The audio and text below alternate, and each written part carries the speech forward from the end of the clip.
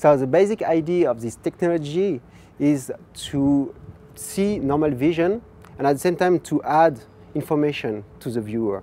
So basically we will take a pair of glass and we will add a projector on the side of this glass and an image is going to be displayed on the glass. With the technology we are developing at the moment at EPFL, this glass will give us the possibility to see through and at the same time to see an image which is being displayed.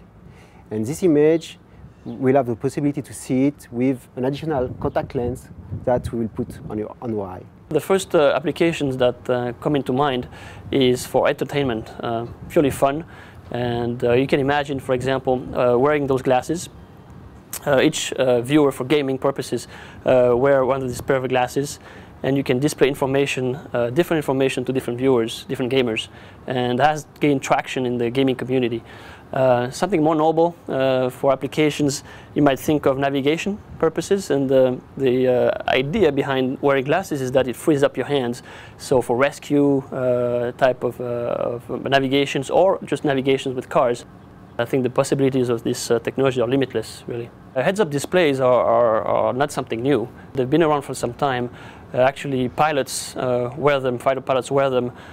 These are helmets type displays where the visor, they display information on the visor.